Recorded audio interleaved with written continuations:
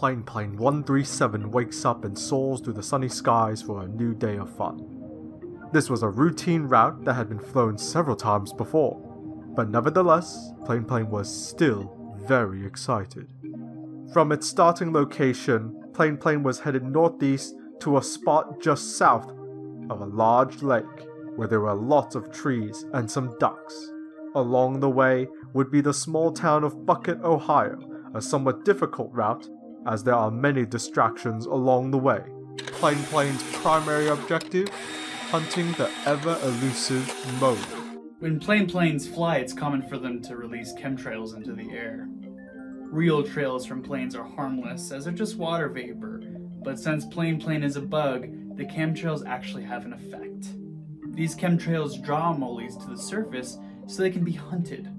This man calls himself Critter Tracker, a self-proclaimed plane expert. He sent us this footage unprompted. Planes usually have a few maneuvers they like to pull off in the air.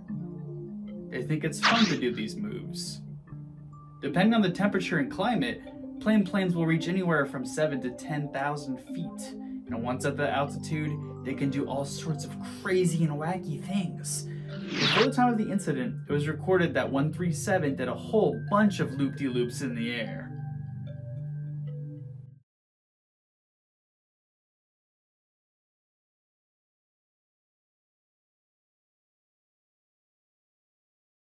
These funny maneuvers were verified by several residents of Bucket. What they saw that day was anything but funny. To them, it seemed as if a plane-like object was flying far too low and dangerously close to the ground. Many citizens called emergency services, hoping that someone would stop this plane from swerving around in the sky all crazy-like. They looked on in horror as this plane would swoop very close to the ground and in their faces and all around and up and about the clouds and the buildings. This went on for several hours, and many felt hopeless as they could not stop this phenomenon from happening. Plane could not be stopped. Good evening, this is your nightly news at 10. I'm Eric Nightmare. The annual Smelt Festival is in jeopardy, as vendors discovered today they had been sent anchovies and sardines instead.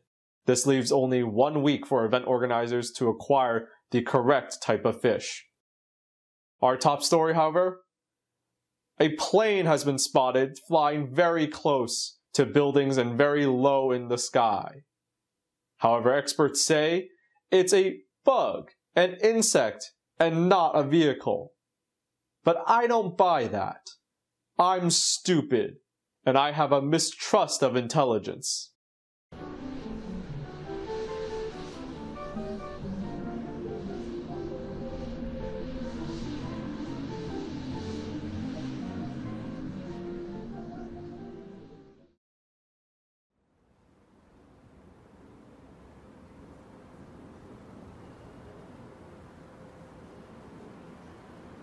Is that plane? Oh, it's flying real low. Oh, it's flying too low. No.